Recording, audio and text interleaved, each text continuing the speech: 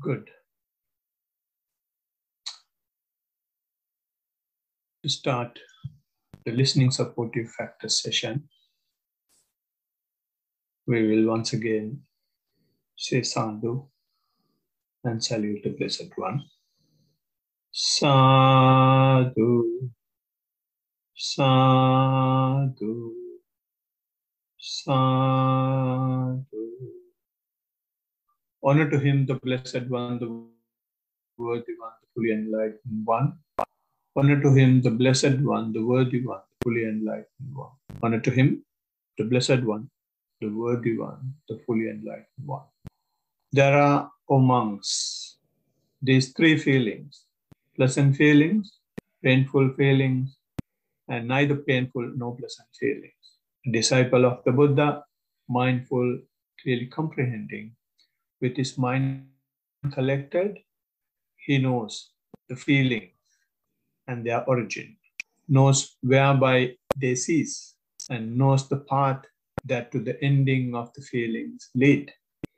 And when the end of feelings has reached, such a monk, his thirsting quenched, attains Nibbana. Dear noble friends, today is the second day of this Brisbane Anzac Long holiday mindfulness workshop. In this workshop, we yesterday discussed how special this group of people is. If I may a little more elaborate on that, once the Blessed One has mentioned in one of his discourses that when in the divine realm, a divine being is about to expire, other divine beings tell him, it seems, go to the divine realm and acquire the most rare and difficult thing and get the complete access to that rare thing. So this is a bit confusing because when someone is expiring in the divine realm, other divine beings are telling this. So when we are in the divine now, in human realm, we think there is a divine realm and we should go there and that is the best place. But whereas Buddha says, for the divine beings, human realm is the divine realm. And what is to acquire here, most rare and difficult thing, is the faith in Buddha's teaching. And not only that, then the advice to that divine being about to expire is to get the complete access to it and come to a situation where you will never go back on that teaching, which means at least attain the first stage of the sainthood, which we call Sowan or stream winner or stream enterer. So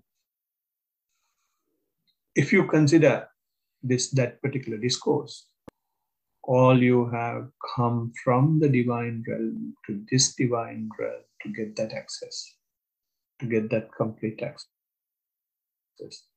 So that is what you are doing here. So don't in any way underestimate the sacrifice that you have done in this long holiday. So we started that yesterday. And we have taken a particular discourse, the discourse called Samadhi Discourse. In that Samadhi Discourse, the Blessed One is giving a very powerful message that there are three types of feelings. And if you are mindful and clearly comprehending on these three types of feelings, then you will finally achieve Nibbana, which is the ultimate realization. And in that discourse, we have started a beginning or given a basic introduction to it. And yesterday, we just understood the meaning of Vedana or meaning of feelings. And if I may recollect it, the feeling is the mental input to the physical manifestations of the basic elements. And that is the gateway to the mind. And then we discussed a little bit about the three types of feeling. And then of Vedana or significance of feelings in the continuing existence or the dependent origination. And the feelings is playing a main role, huge role to decide whether you will continue the dependent origination by generating, by giving rise, by letting it to have craving or depreciation of craving, right? So for that, there are three main stages of our existence or of the dependent origination has been tackled by Buddha. The three main steps are the contact and feelings and the craving. The contact is leading to feeling, feeling is leading to the craving.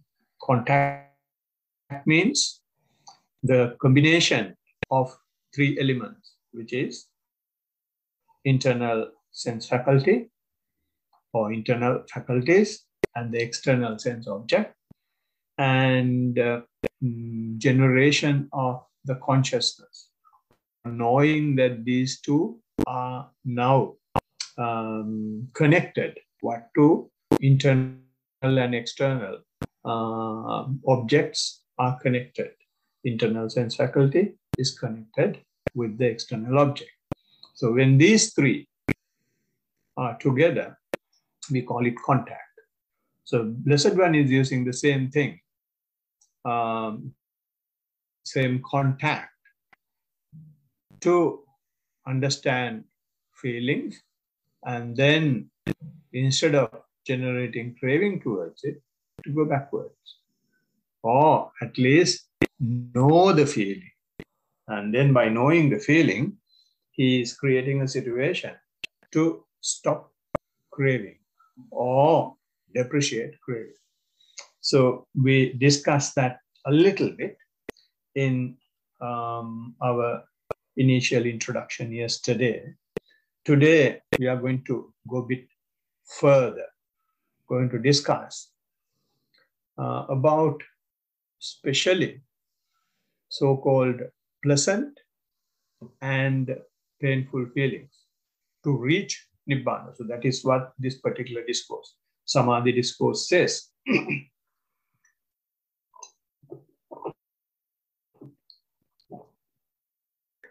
To excuse me.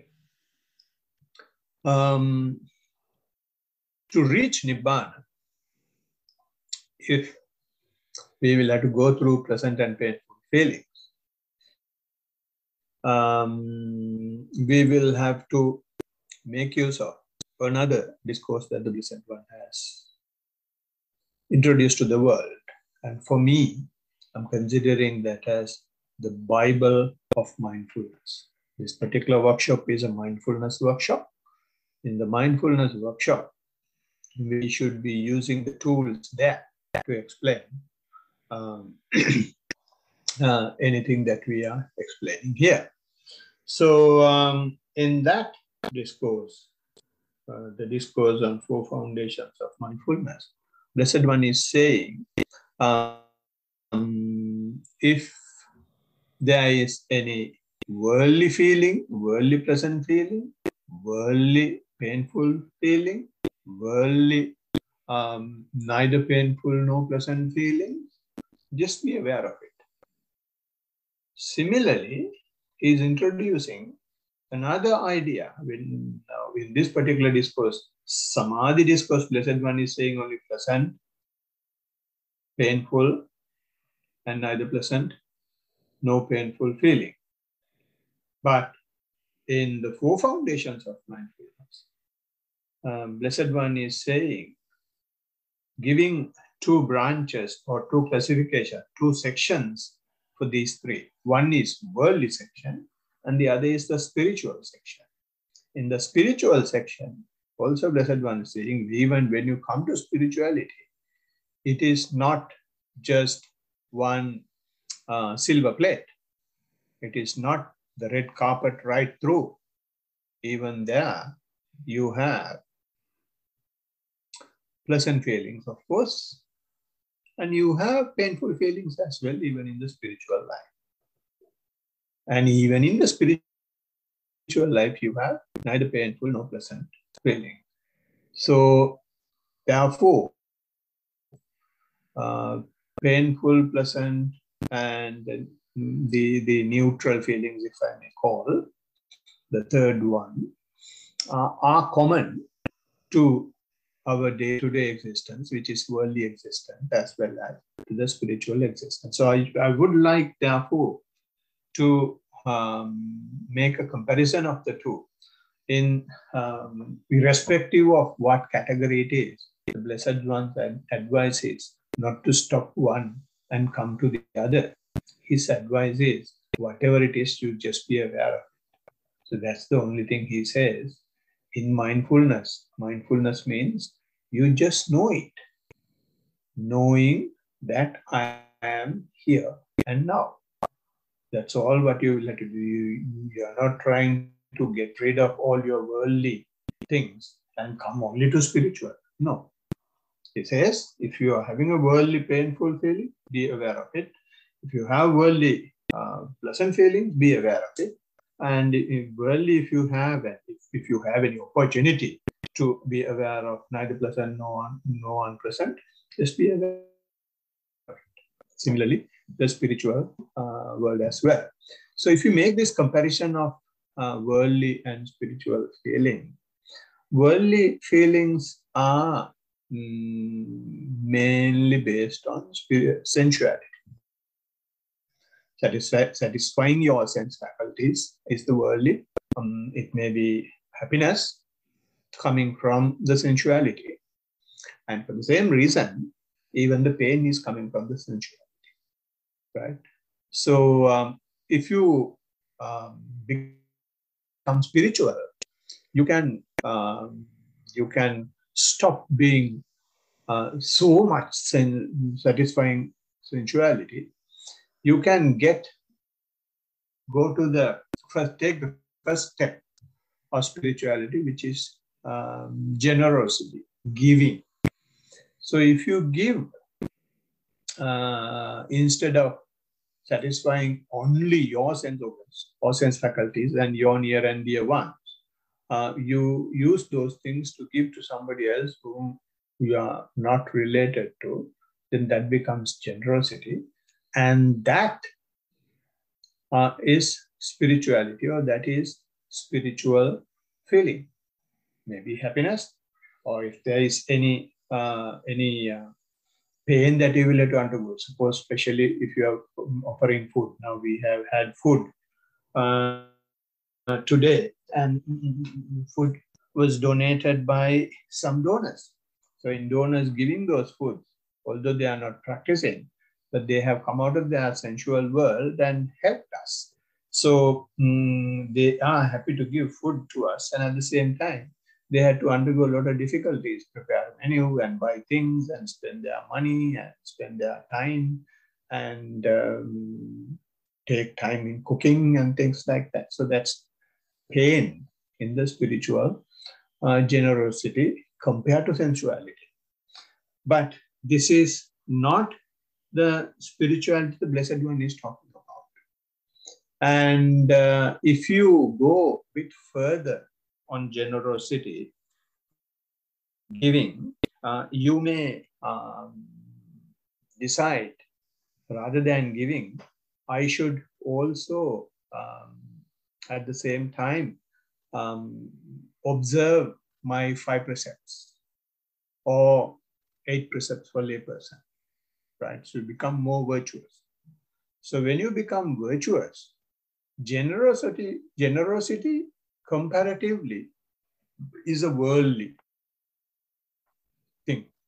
So virtuous is superior to being generous. So even to become virtuous, being virtuous is giving you happiness because you don't harm anybody. You take fear of other people that may be generated by you, since you don't kill, the animals are not afraid of you. And since you don't steal and don't engage in sexual misconduct, so people are not afraid of you because you don't do any such unacceptable thing. So it becomes more spiritual compared to generosity, and generosity becomes world. And if you go a bit further, rather than just being generous or rather virtuous, I should start meditating or practicing mindfulness. When we talk about practicing mindfulness, according to Buddha, that is the highest spirituality, and being virtuous becomes comparatively worldly thing. Because a lot of people, even before Buddha was born, there were people who were very virtuous. And even today, there are people who are very virtuous, but none of them practice mindfulness. So trying to practice mindfulness is the highest spirituality. So that is what we are talking about here as the spiritual basis for spiritual feelings, right? And in this comparison of worldly and spiritual feelings, to satisfy worldly things, if I may go back again, the sensual world, you will have to work very hard, right? So of course you have some satisfaction, but you will have to work very hard and then achieve these things. But in the higher spiritual practice, which is mindfulness, there is nothing for you to work hard. You will just become an observer. No effort is needed. There is no need to burn yourself in doing it, right? So it's an effortless thing, but very few people are coming to it. People like burning themselves rather than having this effortless, cool stuff. And therefore, the worldly pain or pleasure is based on sense faculties. Whereas when it comes to mindfulness, we usually close our eyes and go to a quiet place. So in other words, we try to come out of sense faculties. So sense faculties doesn't play a big role there. And in the worldly happiness or unhappiness is based on sense objects, what you see, what you hear, what you taste, etc. But whereas in the spiritual world, it's the other way around. We don't require sense objects. As I said, we go to a forest or we go to an empty hut like this. So sensual objects are not playing a big role. And because worldly pleasure and pain is mainly based on sense faculties and objects, there is a huge competition because we don't have as many sense objects as possible. To get those sense objects, everyone will have to fight. Everyone will have to hit behind. Everyone will have to cut the throat of the other. So it's a rat race. Without competition, you can't access these so-called limited resources. So whereas spiritual realm is concerned, spiritual faculty is concerned, spiritual feelings are concerned, spirituality is an absolute victory. There is no one is fighting. No one is telling you, you get out of here and I want to sit here and I want to practice here. No.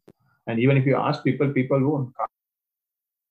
But there is no competition to come to a retreat. But of course, there are some places where if you have only 50 places, we say, sorry, you will have to be waitlisted. But other than that, practicing mindfulness, you can practice. It is not necessary to come to a retreat to practice mindfulness. You can do do it 24/7, even at home and in whatever posture. So therefore, there is no competition. So it's an absolute victory.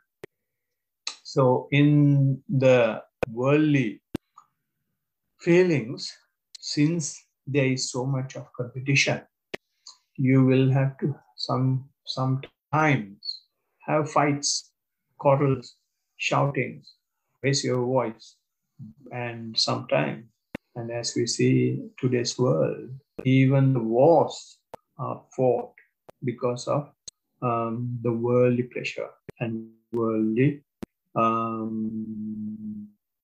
feelings.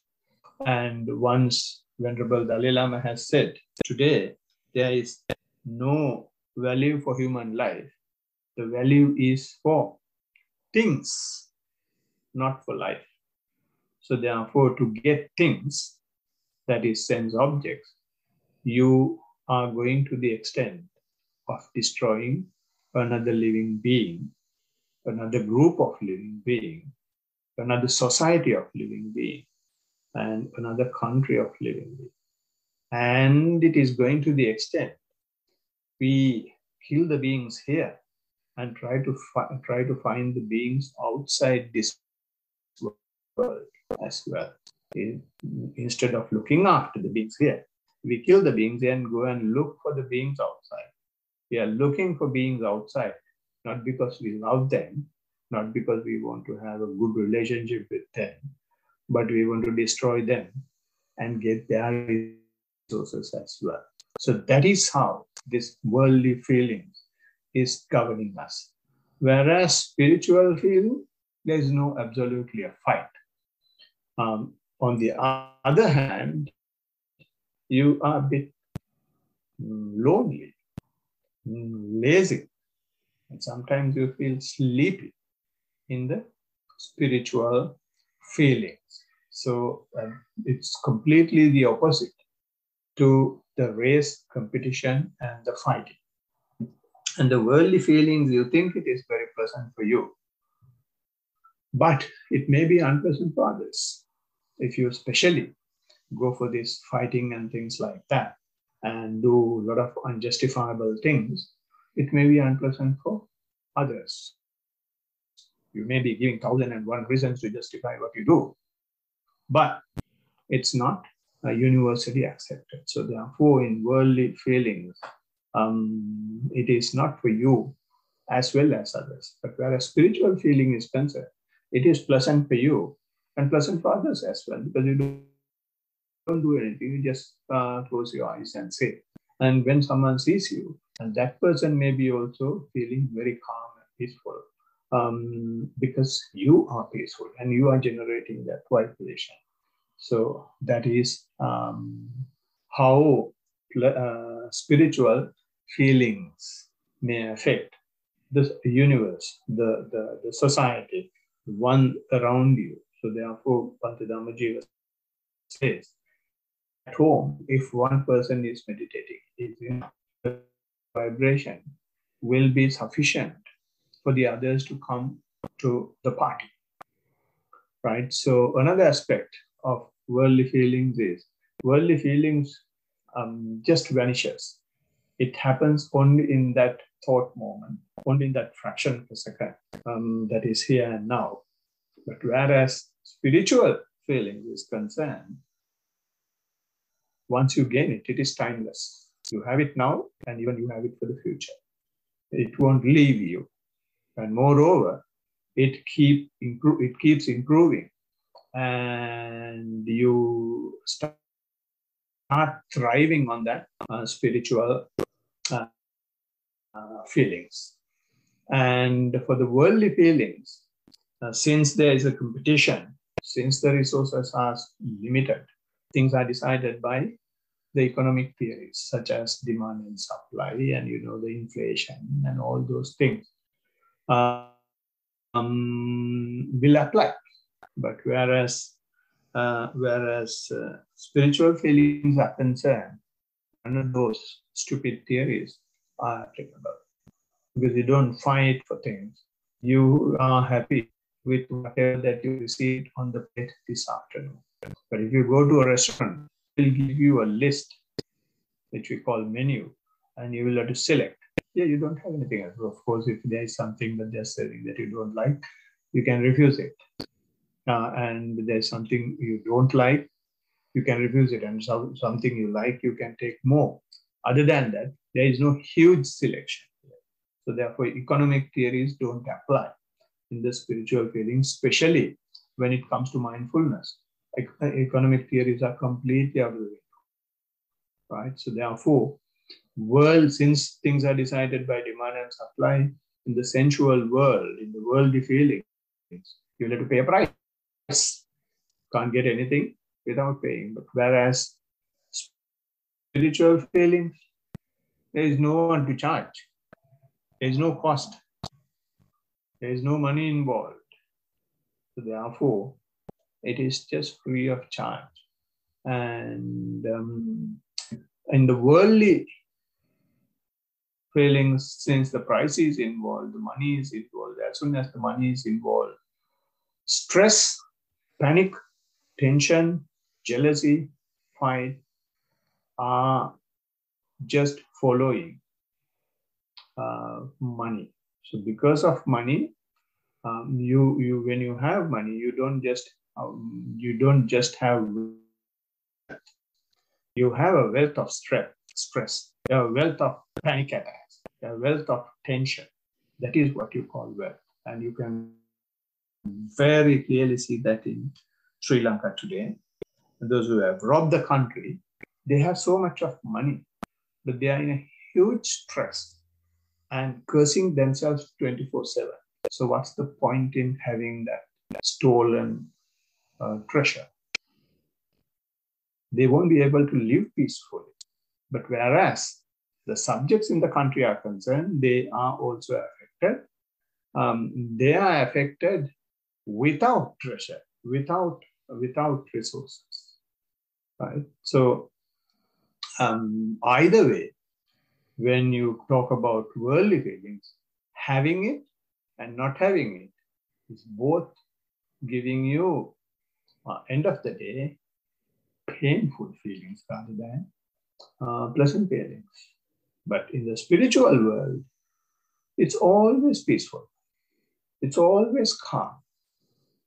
Not only to you, but around you as well. And therefore,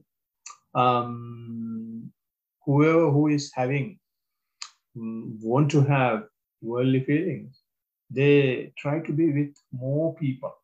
When you're with more people, from morning to evening until you go to the bed, your tension, your stress, your panic situation, to a certain extent, forgotten. So therefore, they try to be very social. They try to have party all the time, meeting after meeting. So therefore, they can forget it. But whereas when it comes to spiritual feeling, you try to stay as lonely as possible, as secluded as possible. So therefore, others may say that you are antisocial. And if someone says that, consider that as a badge in your journey. Consider that as a victory in the journey. Because if others are feeling that you are antisocial, you are in a great way practicing mindfulness. So we don't have certificates. The others are giving this antisocial certificate just to say that you are to yourself and you are enjoying your mind being with your body. Right? So in worldly feelings, the highest maximum pleasure that you can get is the sexual relationship. Whereas in spiritual world, the highest happiness is coming or start coming with celibacy. You start living a celibate life, and it's completely opposite what is in the world. And spirituality is a bitter fruit to the sensual world. Spirituality is a suffering to the sensual world. They will say what you get by practicing mindfulness. Can you go to a shop and buy something with mindfulness? That's how they talk. They hate it so much. But for the spiritual world, sensuality is a suffering. They realize that so much burning is there in the sensual world, and they don't just imagine, they don't just make stories about it. They are not daydreaming that the sensual world is suffering. Those who are in the spiritual world, most of them have enjoyed the sense pleasure. And they have seen that the sense pleasure is having no end. It's a bottomless bucket. So therefore, those who in the spiritual world has experienced sensuality is, end of the day, giving you suffering on. So this is why the Blessed One, being a king, realized after seeing a sick person, an old person, and dead person, this is what ultimately happens to all of us. That is when he was enjoying the sensuality to the highest possible extent in those days. So therefore, those who are in the spiritual world, they have experienced that the sensuality is suffering. And in the worldly feelings, they try to make the worldly feelings as permanent as possible. It was so much of experiments, so much of research being done, so much of funds allocated to make this happiness continuing and make it permanent. But it never happens. It just keeps wasting money.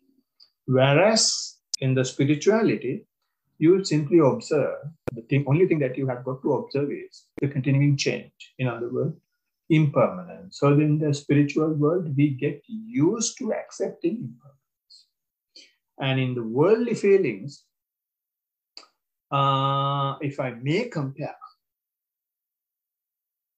if someone is not practicing spirituality, there is no difference between that human being and an animal.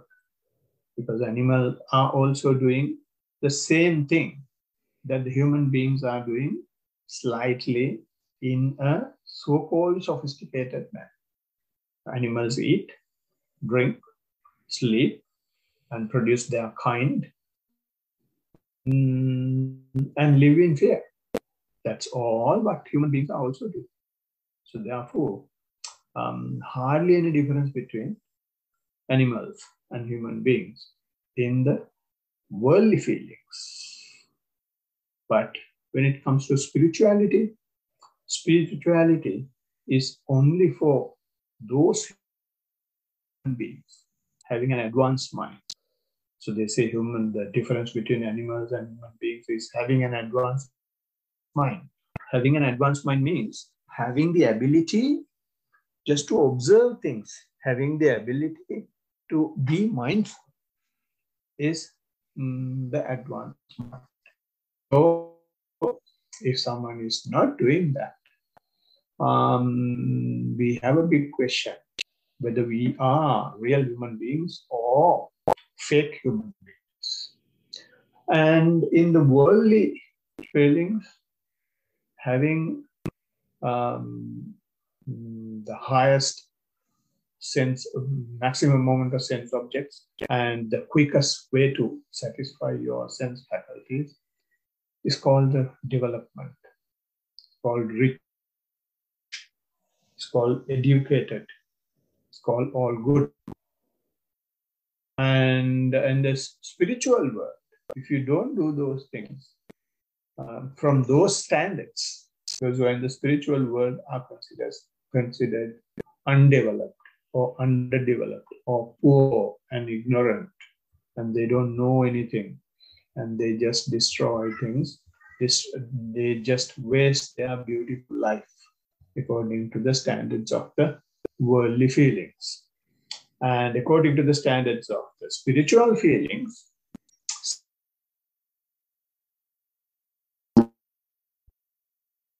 those who enjoy worldly feelings are wasting their time. So the bottom line in this comparison is that the spirituality is superior to the sensual feeling. So how does this spirituality leads to ultimate realization? If we take that, if the spiritual feelings is so superior, and we will have to see what those superior spiritual feeling is. If someone comes out of their sensual world and spend a few hours here, and how they reach the spiritual happiness, how they reach, what are the spiritual pain that they have, and how they are leading to ultimate realization, which we call Nibbana. So we will, that is what I'm trying to focus today, because talking more about worldly feelings is not necessary, because that all of you are aware. That is why you are here. So according to the 4 foundations of mindfulness, the Blessed One says, when experiencing a pleasant spiritual feelings, he knows, I experience a pleasant spiritual feeling. When experiencing a painful spiritual feelings, he knows, I experience a painful spiritual feeling. When experiencing a neither pleasant nor painful feeling, he knows, I experience neither pleasant nor painful spiritual feelings. So we are not discussing the last one today. We are discussing the pleasant feelings, pleasant spiritual feelings, and painful spiritual feelings. So if you consider the practice, for example, you are using this long holiday and attending this retreat. In the retreat, what you do is walking and sitting. We do a few minutes of walking, we do a few minutes of sitting, and that is developing your spiritual feelings. That is developing your spiritual pleasant feelings, painful feelings. And when I say that, if I remind you once again how this happens by touching the stage that we discussed yesterday in the dependent origination. The stage we discussed yesterday in the dependent origination is the contact. Blessed One is using this contact. What is contact? Meeting of the internal faculty with the external faculty, and knowing that it has happened, or we call it in technical terms, internal senses, external sense objects, and the connection of the two happens through the consciousness. So when these three are together, we call it contact. And using the contact while walking, you may have your attention to the sole of the feet, and you touch the ground or the surface on which you walk. So this contact happens. Similarly, when you do your sitting, you take your attention maybe to the body in general. So you may feel the sensations the body is having, or if you're observing your breath, you may observe that in the tummy or in your chest or at the entrance of the nostril. So wherever it is, you have your attention, which is your body, and the external object is the air that is coming in. And you know that these two things are connected, or two things are meeting, and that is consciousness. So in this manner, either in walking or in sitting, what we bring our attention is to contact, which we in Pali call phassa. So this contact, when you have your attention to the contact, what we discussed yesterday was you start seeing, when you do for some time, you start seeing the basic elements, the characteristics of it: heaviness, lightness, and grossness, softness, roughness, softness, etc. And or heat and cold, or maybe flowing nature, cohesiveness. So if you see these things, they are the ultimate physical analysis of the physicality. So when you see this final analysis of the physicality or the characteristics of the basic elements, then your mind may like it or not like it. When you feel very soft, you start having it continuously. But if you feel very heavy, then you may not like it. If you feel that you are being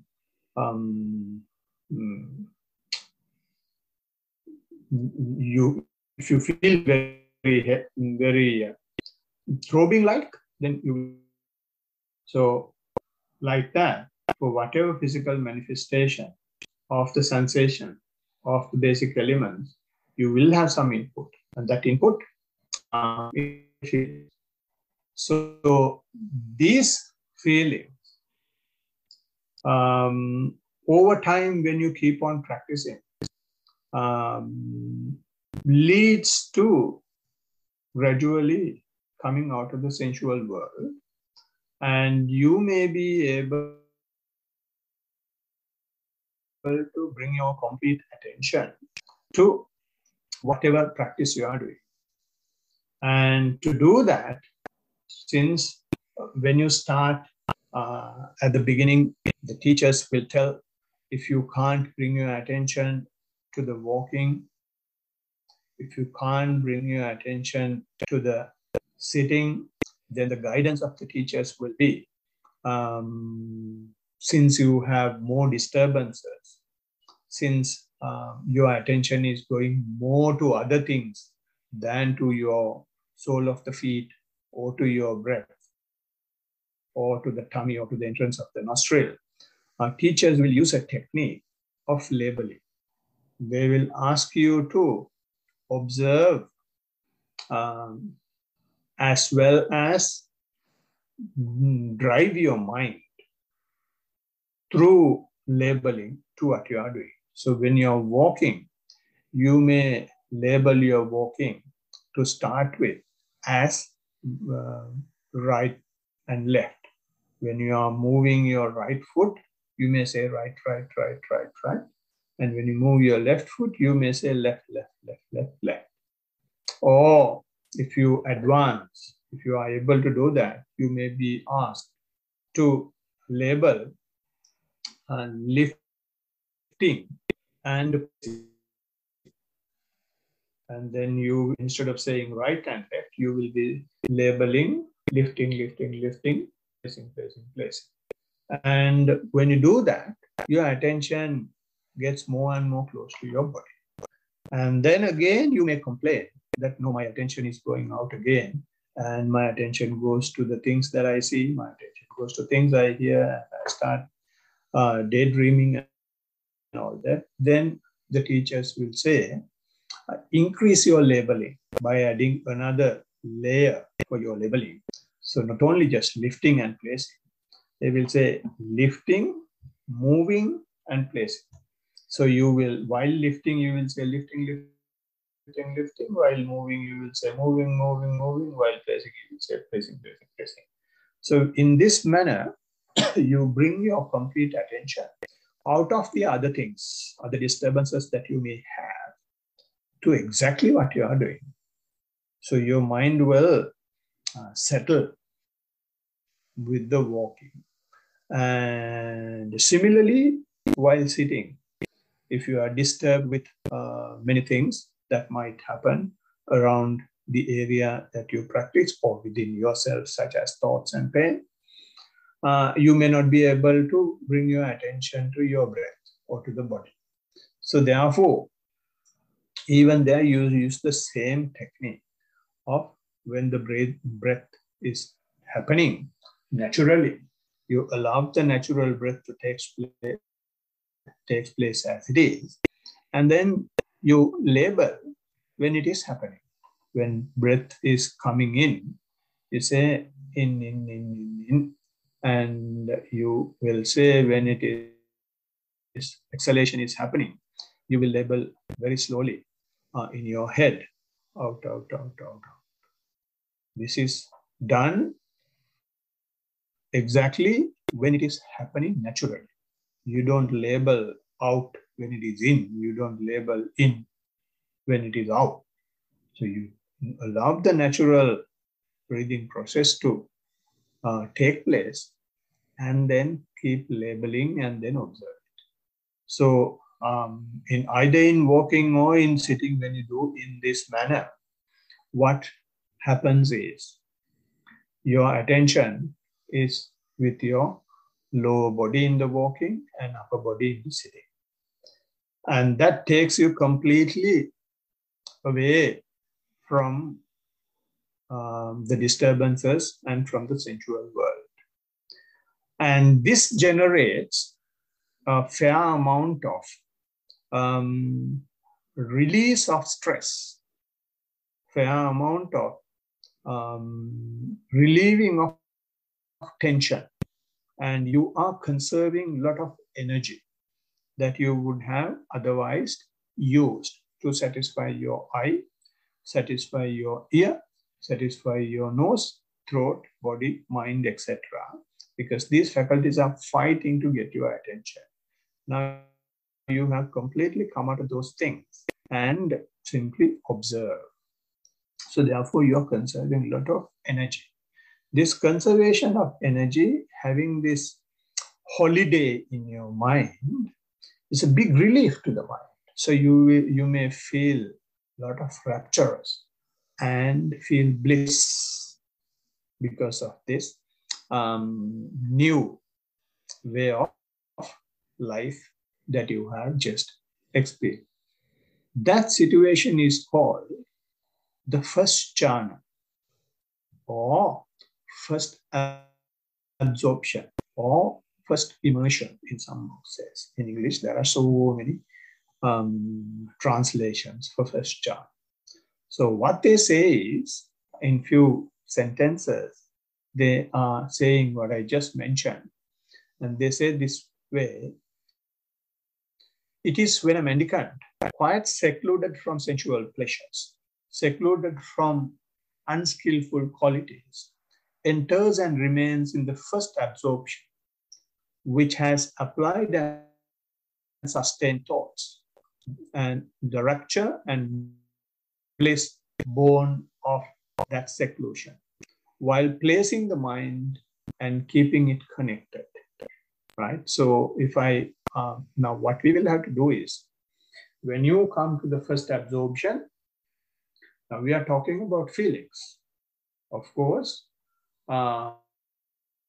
because you, as I explained, since you have conserved energy, since your mental relief is there, you feel rapturous. So that is undoubtedly pleasant feeling. And the bliss that you feel is a pleasant feeling. It is born of seclusion. Right? So that is the pleasant feeling that you have in the first jhana or the first absorption. And what is the painful feeling that you have? To achieve this, and you have got to get yourself secluded from few things. So to achieve the first jhana, in the first jhana definition itself, it is explaining that the hardship that you have to undergo, the hardship that you are undergoing is coming off the sensual pleasures. They say secluded from sensual pleasures. Getting secluded from sensual pleasure is not an easy thing. You yourself know what sort of arrangements you had to do for such a long time to get these 3 days. And for most of you, you don't do all the 3 days. There are only 30 or 35 people doing all the 3 days. We have about 50 people on the first day and 20 dropouts. The reason is, so there is so much of pressure from the sensual world, and that pressure is not easy. So therefore, coming out of the sensual pleasure to achieve first jhana is a huge fight within yourself. That's a cost. Spiritual, painful feeling in the first absorption. And also it says, not only just that, coming out of it, it says secluded from unskillful qualities. What do you mean secluded from unskillful qualities? We usually call them hindrances. So as soon as you are secluded from sensual words, sensual pleasures, the hindrances are attacking. The hindrances are although you don't have the sensual pleasures, now you have their negatives, their images in your head. Those shades, those shadows keep bothering you. That is why you call it. I can't bring my attention to the leg, or I can't bring my attention to the breath. I'm getting so much of thoughts. What thoughts? Thoughts of what you have seen, thoughts of what you have heard, thoughts of what you have tasted, the places you have visited, thoughts of the people you have been with, right? So those shadows are coming like ghosts and try to overpower you. Therefore, you will have to fight with them as well. But if there is 1 second that you are able to bring your attention to the breath, just for one thought moment, if you are able to 100% bring your attention to the movement of the right foot, then you're completely secluded from sensual pleasures as well as those shades, which we call unskillful qualities. And you have paid the price. You have undergone the pain. And the gain for that pain is the rapture, the bliss that is born out of it. So, therefore, in the first absorption, you have the pleasant feeling on one hand in the spiritual world, and also the unpleasant feeling on the other hand in the spiritual world. So, this cost-benefit analysis, if I may say, in the first absorption is showing you the frictionless path when your mind is ready to accept that being out of sensual world and unskillful qualities is giving you more pleasure, then the mind is getting used to, or at least the spiritual faculties in the mind is getting used to observing and exploring more and more frictions that are there. So therefore, when you keep on continuing your practice with labeling, what happens is you observe. Now there are no sense pleasures. There are no shadows of sense pleasures, which we call unskillful qualities. But in the first absorption, you had something called applied and sustained thoughts. Applied thought means the labeling. Sustained thoughts means when you label whatever you feel. When you label and when you experience it, there is some feeling. So that comes as a thought. Say, for example, when you place your leg on the surface, you are feeling cold. So you know that you are labeling exactly that this is the right foot. And then when the right foot is placed, you felt coldness. That's a feeling. And that's a sustained thought because you have applied to bring your thought, applied your thought to bring the attention to the right foot. As a result of that, you have the other thought, right? So you have this applied and sustained thoughts continuously. By doing that, on one hand, you got rid of your sensual world as well as unskillful qualities. And on the other hand, you gained your rapture and the bliss. And you're continuing that. When you continue that, after some time, the mind is grumbling, mind is suggesting that there is another friction now in the first absorption. The friction that you have in the first absorption now is keeping labeling all the time, saying right, left, in and out is a headache, right? It's a pain in the neck. So you may not like it. So in other words, the mind is having the habit of identifying efficient ways to keep the mind. So therefore, at some point, if you are successfully only observing without labeling, you observe your complete walking process and whatever sensation that you feel, whatever that happens, whatever that disturbances that come, you keep observing it.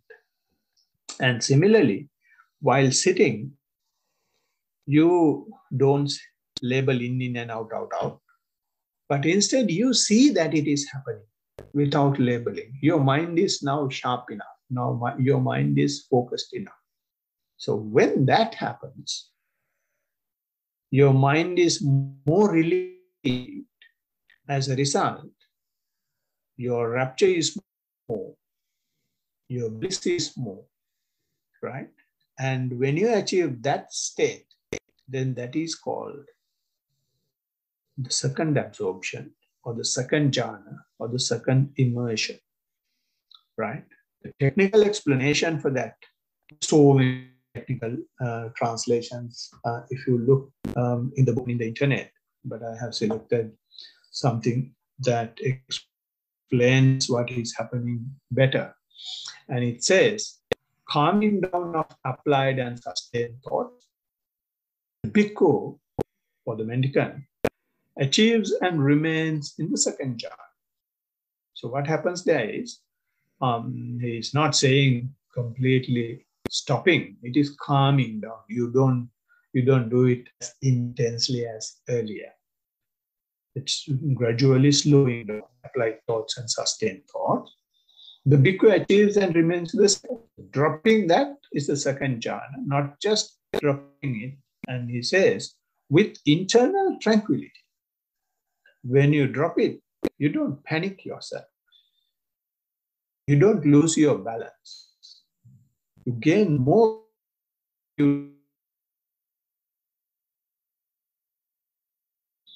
With internal tranquility and one-pointedness, born of seclusion. And when you, earlier you had 5 factors: sustained thoughts, applied thoughts, and rapture and the bliss. With all these 4, you have the focus. Now, you are dropping 2, still you don't.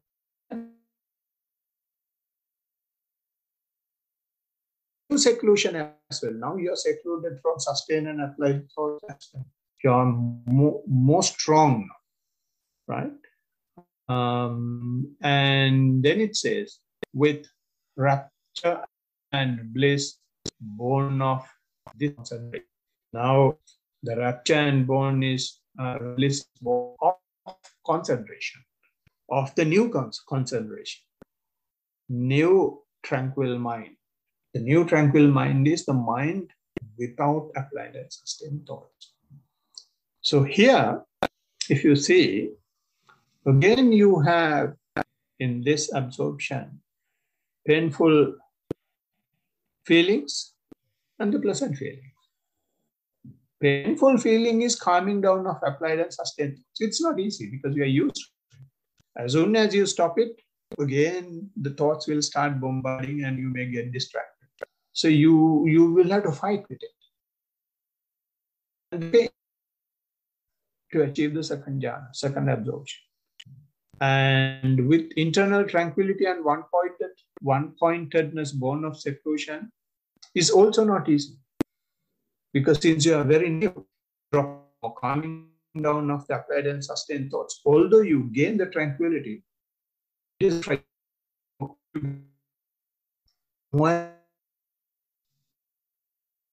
doing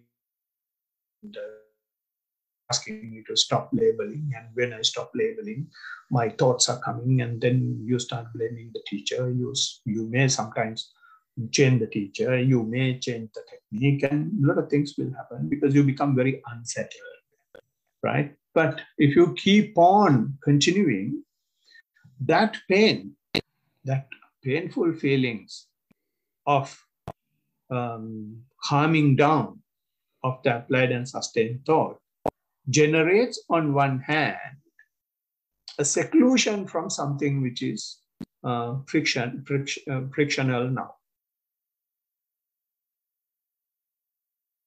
If you continue your practice with discussion, with getting justifications and reasoning out and rationalization of what is happening,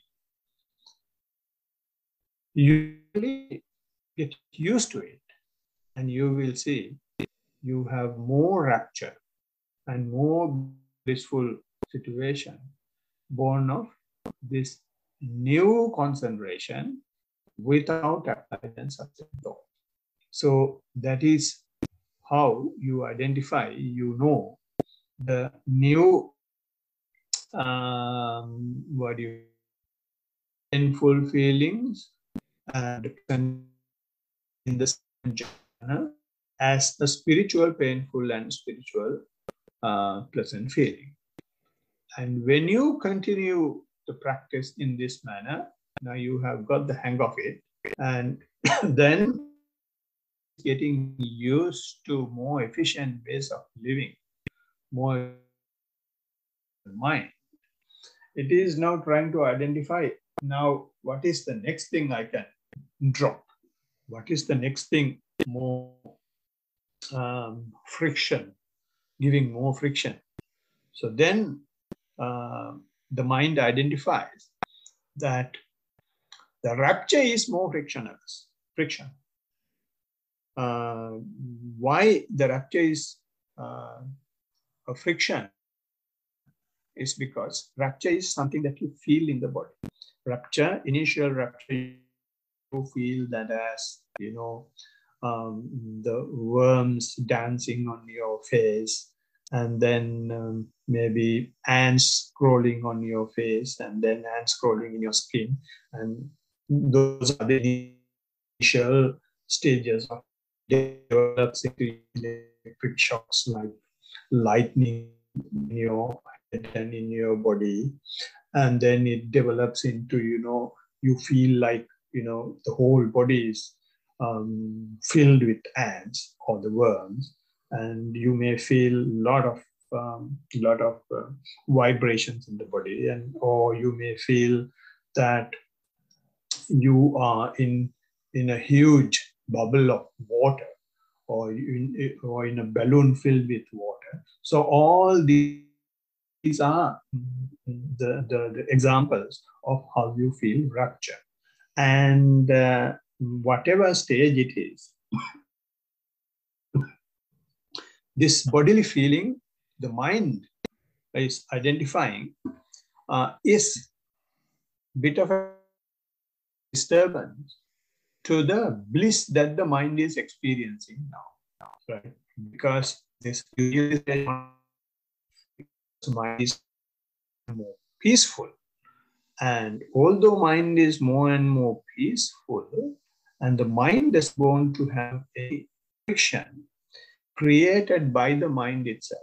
This feeling of rapture is something that is not that you actually, there are ants or worms on your body or on your skin. Not that you are actually in a bubble of water. But this is something that is created by the mind to enjoy that the mind is having. So therefore, you keep on observing that. The only thing that you can do is, as the test in the 4 foundations of mindfulness, when you have this situation, he's asking us only to observe them. So when you keep on observing the rapture, initially you may like it because it is so peaceful, so enjoyable. But with the discussion, teachers will ask you to just observe that. Observe the beginning, whatever that is possible with those things. And that observation will gradually take you away your attachment to it. Right? So therefore, when that detachment is happening, gradually, or you will, your feeling of rapture may gradually reduce, right? And although rapture feeling is reduced, the mind gets more and more strong, right? So that situation is called the third jhana, or third soul, or the third immersion, right? The technical way that the third jhana is explained is like this. It says, having been detached from the rapture, so you gradually keep observing, means you get detached, dwells in equanimity. When you detach from what you have earned, rapture is something that you have earned, that you have really been enjoying. And when you detach from that, you don't like it. So you will start hating, or you will start crying, or you will start suffering. Instead, it says that bhikkhu dwells in equanimity, means well balanced, very well balanced. How? With mindfulness and clear comprehension. Because you are observing, you just observe the changing nature. Observation means just make a note of it. Don't interpret on it. Don't comment on it. You're not you see. That is all. Not just mindful and you let things happen as it is and accept things as it is. So because of this clear comprehension, and experiences the bliss in mind, he experienced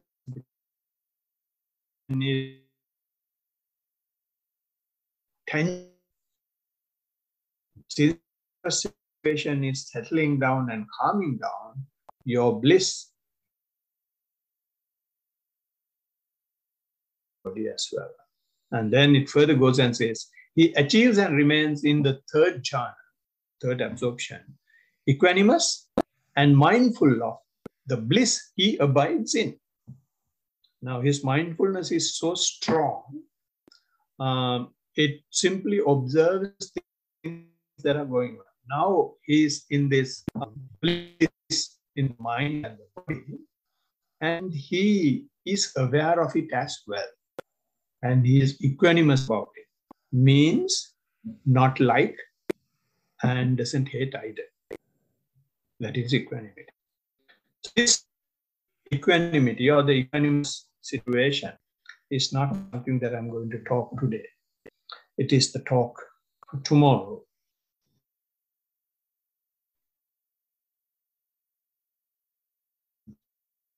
tomorrow's session. I hope this talk has given you a good comparison between worldly feelings and the spiritual feeling, how the spiritual feelings, spiritual painful and pleasant feelings are identified, how each absorption is improved by getting the mind secluded from the more frictionless, more friction that the absorptions themselves are having. So may this therefore this talk, empower you to forget.